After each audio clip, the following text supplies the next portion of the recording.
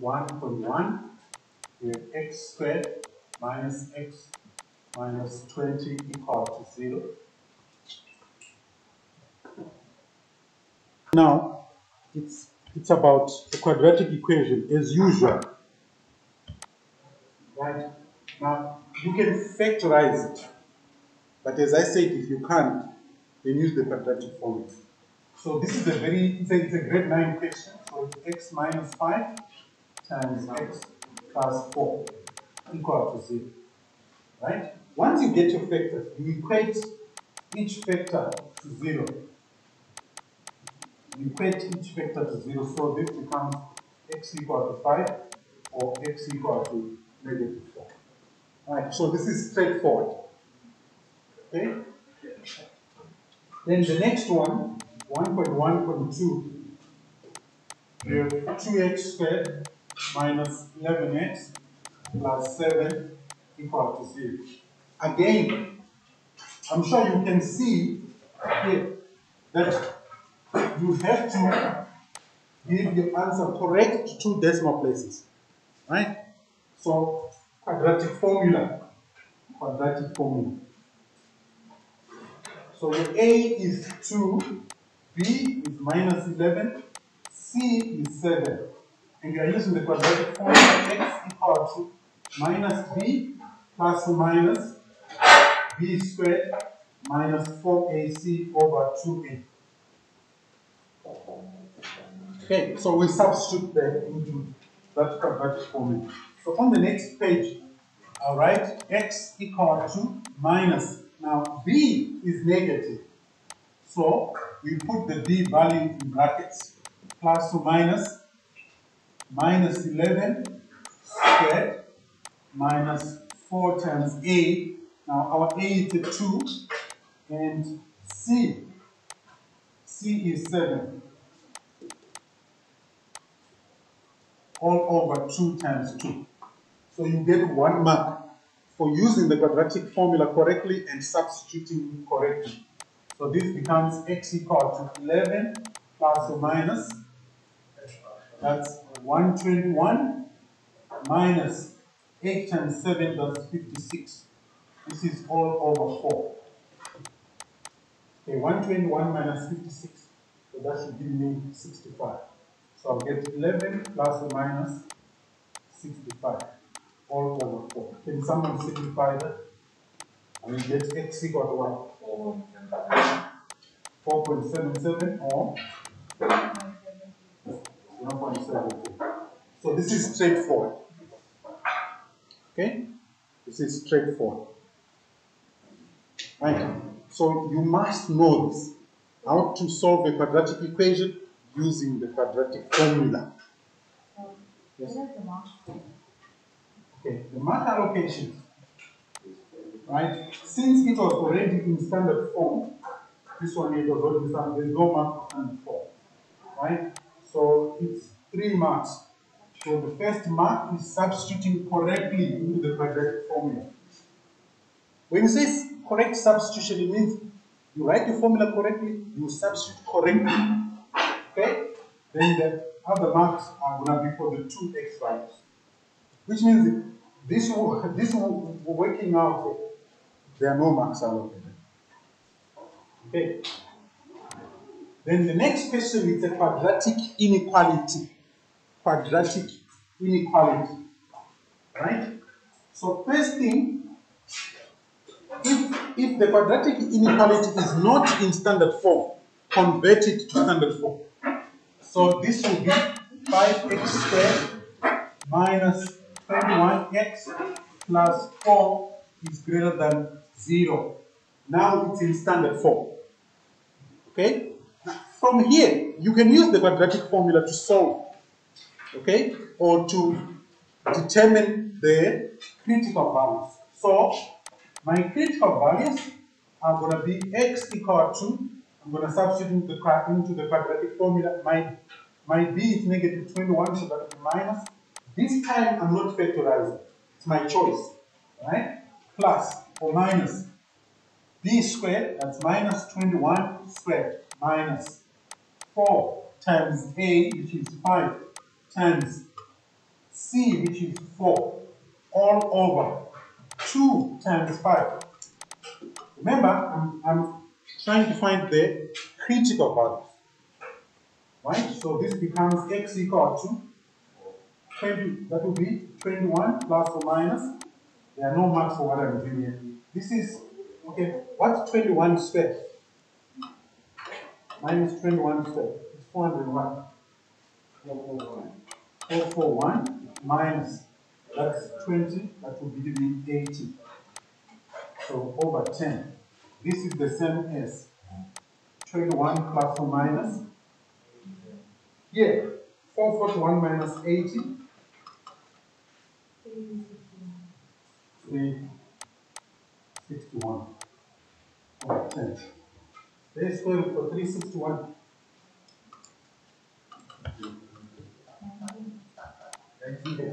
So you end up getting x equal to 21 plus or minus 90 over 10. Eventually, your two x values, the critical values. Okay, I want you to be aware that I'm not using a calculator, so some of the steps that I'm putting in, if you are using a calculator, they are not necessary. Alright? So 21 plus 19 gives me 40 divided by 10, I'll get 4. Right? The other one, 21 minus 19, that's a 2 divided by 10, that will give me 1 over 5.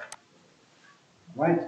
Now, you can also get those values if you can manage to factorize it. But if you can't, use the quadratic formula. Okay? So, when you see that quadratic inequality, you should not get scared because you saw a 5 here, you saw a minus 21. Yes? The sign change if you divide by a negative coefficient. No, for this type of equation, you don't need that skill. Right? So let's use trial and error now. So the number line, we are going to have 1 over 5 here and then a 4.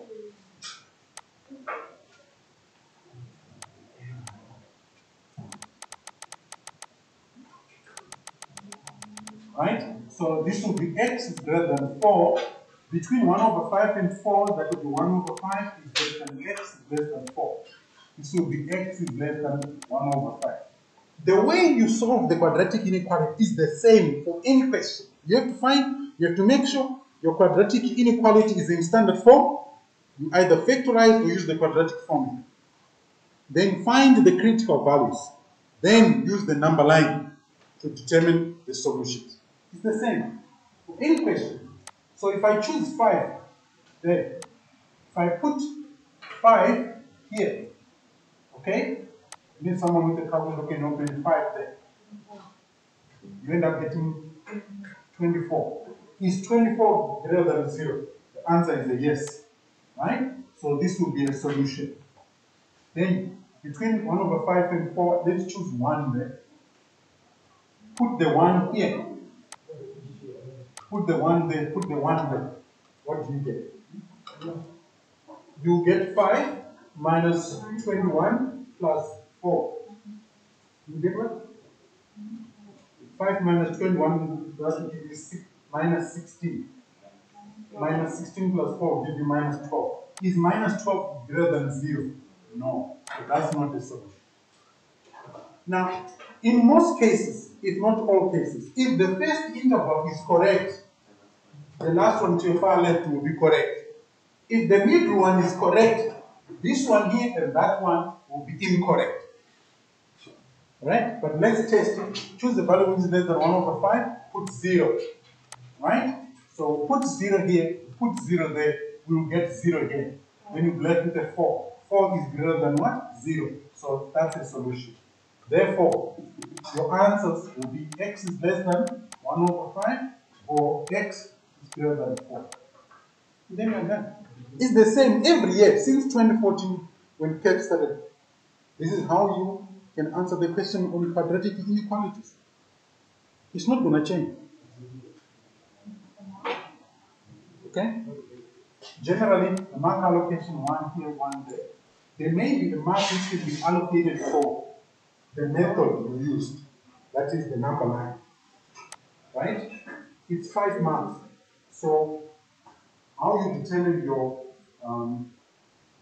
critical values, right? The critical values. So we get a mark here, and also we can give you a mark there. Right? If you factorize, then you get mark for the factors, and then mark for the critical values. Right? It's not difficult at all. It's not. Right? Let's move on to the next question.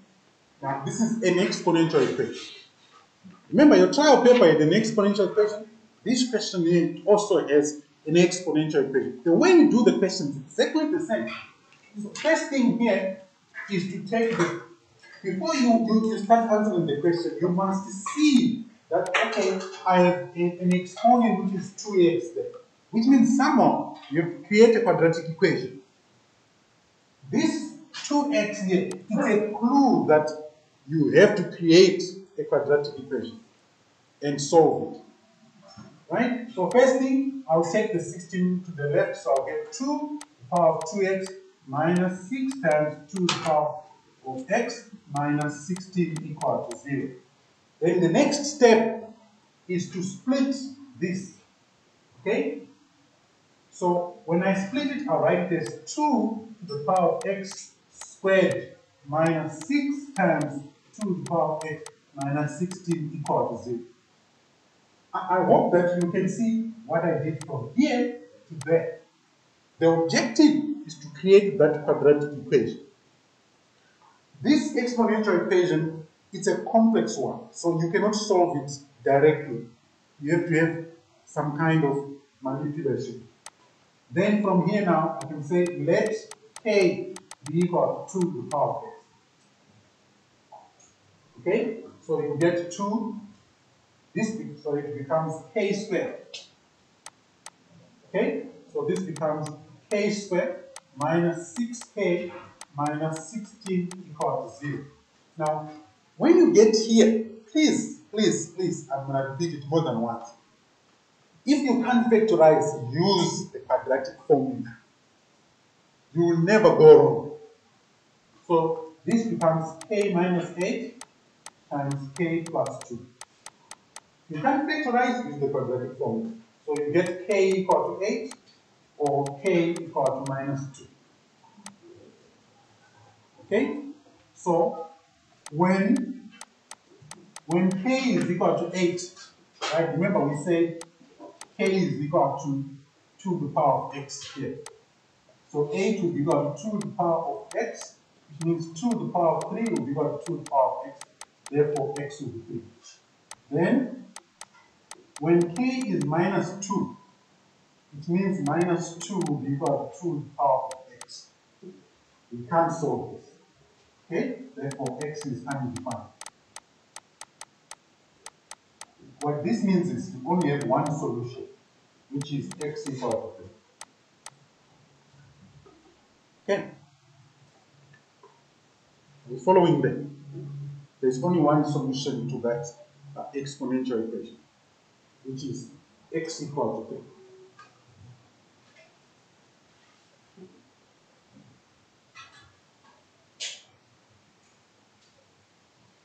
Are you following? Now, these questions that I'm doing now, sometimes they are called bread and butter questions. Everybody can eat bread, and everyone can put the butter on the bread. And then you eat it. Okay, they are bread and butter questions. Simultaneous. Right, this one now, y is not the subject in the linear, and x is not the subject in the linear. So I'll call that one equation 1, this one equation 2. So first thing, let's make y the subject. It's easier to make y the subject because the coefficient of y in the linear is 1. So we can say y will be equal to 2x minus 1. So for this question, you get 1 mark for that. Okay? Yes, you get 1 mark for making y the subject. Right? Then we substitute it in equation 2. So what that means is where there is y here, we're going to put 2x minus 1. You know, I still don't understand how a person can fail to substitute. Because substitution is like me coming to where you are sitting and saying, stand up and I want to sit where you are sitting. That's substitution. That's very easy. So this will be x squared minus x times 2x minus 1 plus 2x minus 1 squared. Please don't forget this y squared. Squared, this is equal to 7. Everything I'm going to do below this step here, it's grade 9 work. FOIL, simplifying, grouping like terms, you did that in lower grade. So this becomes x squared minus 2x squared plus x. This one here, you have to use FOIL. But if you know how to use FOIL, you can also do it in the head, but I don't want to do that, so it should be 2x minus 1 times 2x minus 1. Okay. You know what? Sometimes you learners, you write things that are crazy. You know that this question here, someone will say 2x times 2 or 2x squared. They'll put 4x squared. Then they'll say 1 squared. That would be a negative 1. So that's not correct. The answer is not a binomial, it's a trinomial. Okay? So this will be equal to 7. So let me simplify this. So you get x, well, x squared minus 2x squared will give me minus x squared plus x, 2x times 2x, that will give me 4x squared. 2x times minus 1, that's 2x. Minus 1 times 2x minus 2x. Minus 1 times 1, positive 1, equal to 7. Right? Then the like terms. You should not make unnecessary silly mistakes. You need to concentrate. Okay? When you are doing this. Minus x squared plus 4x squared, that's 3x squared. I have seen learners, a question like this, a person will make a silly mistake in addition or subtraction. Right? Concentrate. Minus x squared plus 4x squared is 3x squared. X minus 2x, that will give you minus 3x. Then you take that 7, you bring it to the left. So 1 minus 7 will give you minus 6. This is equal to 0. In most cases, in fact, in all cases, these questions here, you can factorize them. If you can't factorize them, you made a mistake somewhere. So I'm sure you can see that there's a common factor here. So that's a 3. Okay? What this means is I can divide both sides by 3, so my quadratic equation becomes x squared minus x minus 2 equal to 0. And I can easily factorize this. So that will give me x minus 2 times x plus 1. If you can't factorize, use the quadratic formula. Don't waste time trying to figure it out and you can't. Use the quadratic formula. Right? So this becomes x equal to 2 or x plus or x equal to minus 1. Never ever think that a question like this you get decimals as your x values. No. The moment you solve this, a question like this, you get here and then you answer that decimal. That should be a clue to you that you made a mistake somewhere on top. An addition mistake, subtraction mistake, multiplication mistake. Then after this, let's substitute back into that equation. Right? So when x is 2, when x is equal to 2, right? We put 2 here, put 2 there. It's very simple. So you get y equal to 2 times 2 minus 1, that will give you 4 minus 1, and you get a 3. Right? Following that. Then when x is minus 1, okay, we substitute minus 1, so that will be y equal to 2 times minus 1 minus 1. You get minus 2 minus 1, and you get minus 3. Then you're done. That's all. It's not difficult at all. You know, when I was your age, before a maths paper, I make sure that I practiced. When you see the paper the first time you open it, you'll be smiling and say, I've done this before, I've done this before. You'll be smiling and you write it calmly, without any stress. Okay? The reason why you probably get stressed out because you're not well prepared. Don't ever have the guts to come to a maths paper and you're not well prepared. Don't.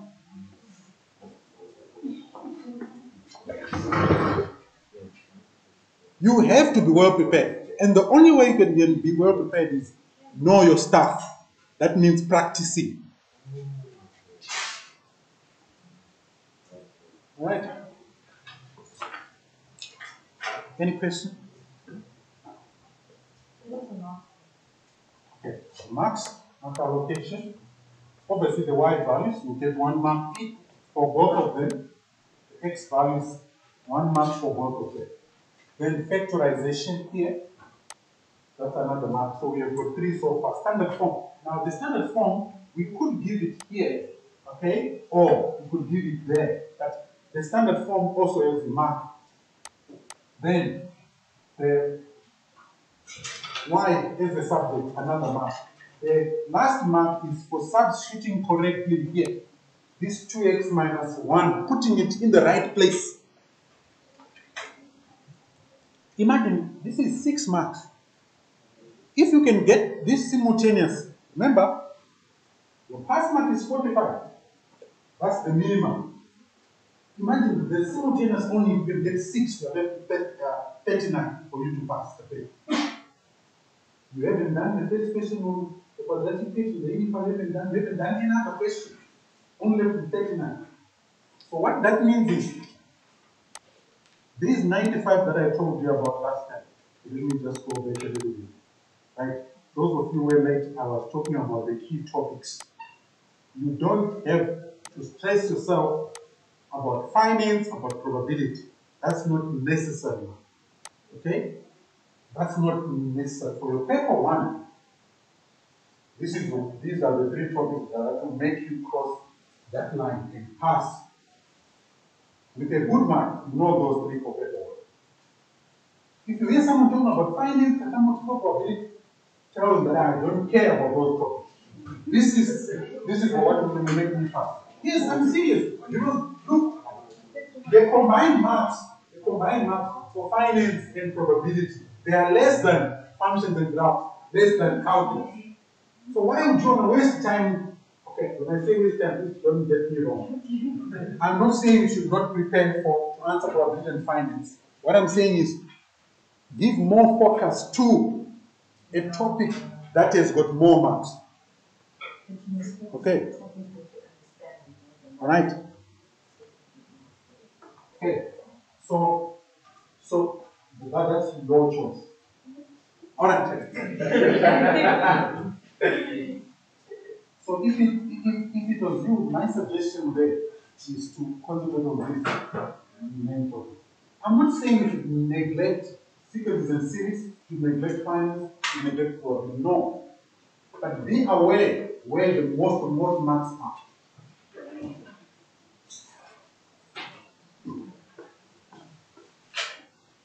If you want to get a higher mark, which maybe that's their thought, then you can also concentrate on finance and probability. But that's because the bulk of you at the moment, some of you are studying very 30%. So in my opinion, I would say forget about finance, forget about probability, concentrate on this thing. But if your goal is to get maybe 60% or more, okay, then be a master of finance, be a master of probability. There's not much on algebra equations on your YouTube channel. Yeah, because you see, you find it mainly in on the grade 11 channel. That's where it is. Huh? Is it level 1? Yeah, for grade 11. If you want, I can send you a link. You can go there for grade level revision.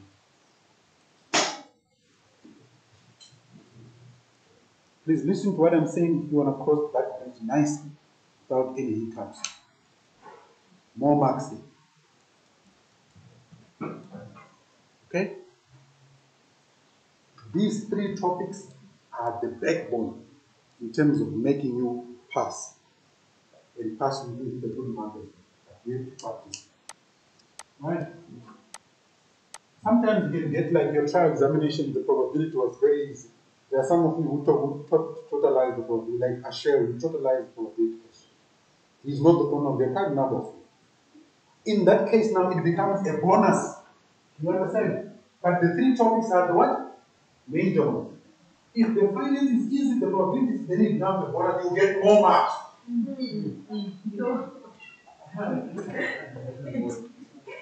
Do you understand what I'm trying to say?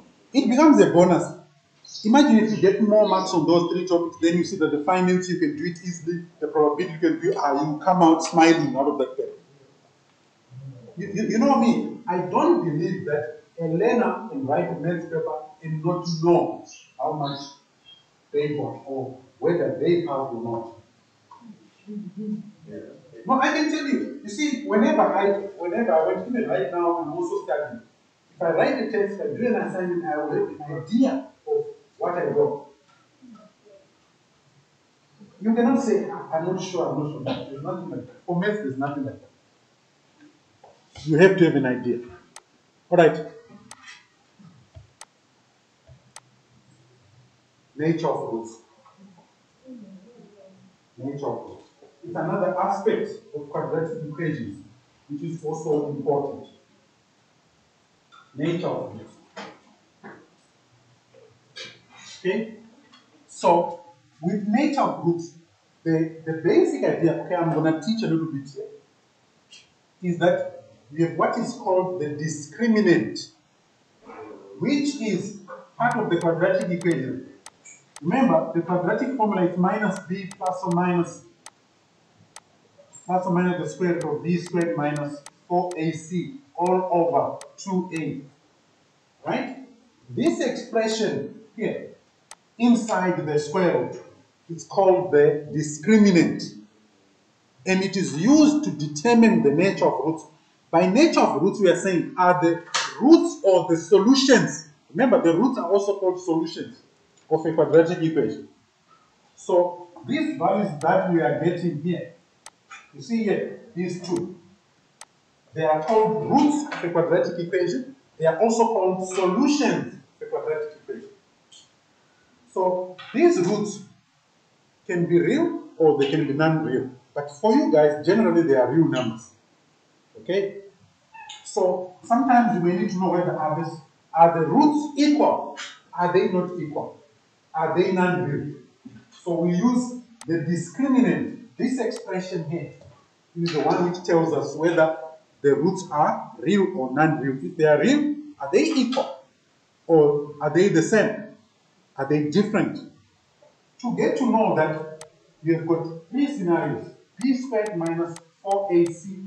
If it's greater than 0, then you get real roots. This is very important. You cannot come for maths paper 1 without having an idea of what nature of roots is about. Because they will bring a question, right? Real root. Sometimes you can have a case where the discriminant is 0, which means you get one root twice. This is a unique case. Okay? If the discriminant is less than 0, then you get 2 real roots. So 2 non-real roots, rather. 2 non-real roots.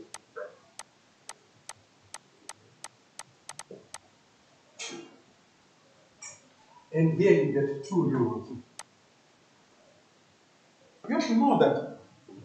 You have to know that. It's part of the first question.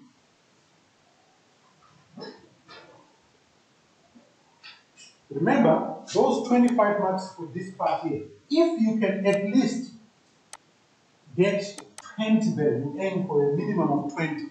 To get 30% for that paper, you're only left with 25.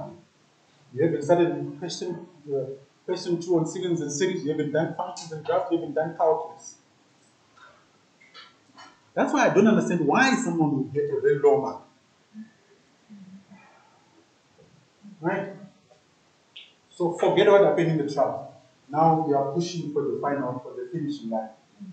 Right? You need to do something about it. Okay? So that's what you need to know. So the question says the roots of a quadratic equation are given by this. Right? The solutions, that's what it means. Where k is equal to those values. Okay? 1.3.1 says write down two values of k for which the roots will be rational. By rational, we are saying the roots are fractions or they are integers. Okay? That's what it means. So you can use trial and error here. Right? Let's say you start with the minus 3. Put the minus 3 there. 8 times minus 3, that will give you minus 24. But there is a 20 there. 20 minus 24 will give you minus 4. Because we have got that minus 4, we are going to get non-real roots. The moment you have a negative inside the square root, you have this case. The moment you have got a negative, then you are going to have that case. We don't want that, so this is not an answer for k. Are you following what I'm doing? Then you move on to k equal to minus 2. You put minus 2 there, you get minus 16. 20 minus 16, that will give you a 4. What's the square root of 4? It's a 2. Right? So you end up having minus 5 plus or minus 2 all over 6, which means k equal to minus 2 will give you rational roots. Remember, your rational numbers are common fractions or integers. So k equal to 2 is the solution. So I can say k here equal to negative 2, right? K equal to negative 2. Then let's put minus 1. If you put minus 1 here, you get 20 minus 1. That will give you a 12. Now, can you find the square root of 12? No. So that means the moment you have got a non-perfect square inside the square root, you get what are called irrational roots. Okay? Roots that are cells. So this one is not an answer. Let's put 0. If you put 0, you'll be left with the square root of 20. 20 is not a perfect square. So that's not an answer as well. Okay? Just to let you know, for us to get rational roots, we need to get a perfect square inside the square root. Right? So let's put k equal to minus 1. If you put minus 1, okay, sorry, it's positive 1. You end up getting 8 times 1, which is 8, plus 20 will give you 28. Is 28 a perfect square? No. So k cannot be equal to 1. Then let's put 2. If you put 2 there, 20 plus 16 gives you 36. So k can be 2. Right? If you put 3, 3 times 8, that's 24. 24 plus 20, that gives you 44. Is 44 a perfect square? No. So k cannot be 3. Are you following how I'm getting the answer? I'm not guessing. I'm not guessing. Right? Then 1.3.1. Write down two values of k for which the roots, okay, we have done that. 1.3.2, write down one value of k for which the roots will be non-real. Okay? That one, it has to be the one where k is negative. Which is negative what? 3. Because if you put negative 3 here, you get 8 times minus 3 is minus 24. 20 minus 24, that will give you minus 4. So here, there is only one answer. Okay? So k will be equal to minus 3. Are you following? The question on nature of roots, it comes in different ways. But the basic idea is the discriminant, is the concept of knowing your discriminant. how, when it changes, it affects the nature of things. You don't have to get scared because you solved this question. There's no need. Right? Then this one, now this one is an application question. Okay, it requires application. If you can't do it, it's fine. That's why I said, if you can aim to get those 20 marks out of the 25, that's a good mark. Okay, because sometimes you encounter a high order question under question 1. So you may not be able to do it. But at least aim for 20 out of the 25 marks. Are you following? Right? So the question says calculate A and B if you've got that. Now, this is an equation. So what that means is you may need to manipulate what's inside the square root, especially the numerator. So we are given the square root of 7 to the power of 2014 minus 7 to the power of 2012 all over 12. This is equal to A times 7 to the power of B. But A is not a multiple of 7. Okay? So A is not related to 7 in any way. So to carry on here, you have to use your knowledge of exponents. I'm sure you can see that 2014 here is related to 2012. Right? I can split this up and write it with an exponent which is 2012. How do I do that? Well, someone might ask, how is he going to do that? It's not difficult. So I can write 7 to the power of 2012 times 7 to the power of 2. Okay? Because if the bases are the same, if I multiply them, I have to add their what? Exponents. Right? So that will be 7 times, so that's 7 to the power of 2012 all over 12. This is equal to 8 times 7 to the power of 2.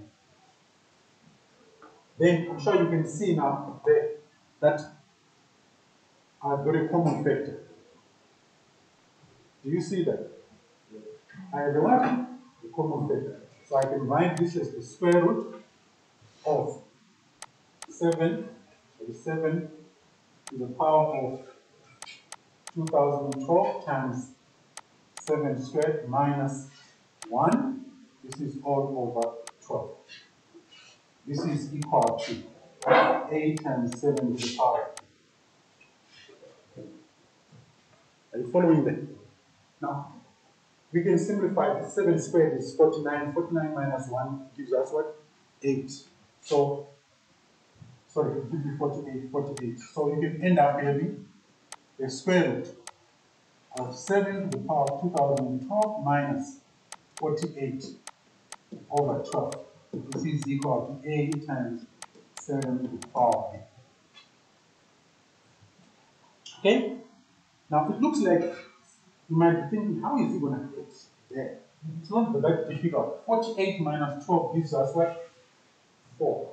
So I can write this as 7 to the power of 2012 times 4. And this is equal to 8 times 7 to the power of 4. Now I want you to be aware that since we have a base of 7 here, it means on the left we still need to keep that base. Okay? The good thing is I can split this, okay, and write it as the square root of 7 to the power of 12 times the square root of 4. That's equal to 8 times 7 to the power. Do you see that? Then this, you can write it as 7 to the power of. Now, remember there is a 2 there. Remember, there is a hidden 2 here. Okay, which becomes our denominator. So I can write the 7 to the power of 2012 over 2. Are you following that? I'm removing the square. The square root of 4 is the 2. Okay? Then I can simplify this and write as 2 times. I'm starting with that 2. That will be 7 to the power of 1006. 6, right? is equal to a times 7 to the power of 8. Then I can just compare now the two. My a is going to be 2, and my b is going to be 1006. So here I'll say, therefore, a is going to be 2. 2 is not a multiple of 7, and b is going to be 1006. Yes. The question was saying determine the value of a and b. You calculate a and b. So I've done it. This question is its application. Exponents. Okay, and your knowledge of exponential equations. Right?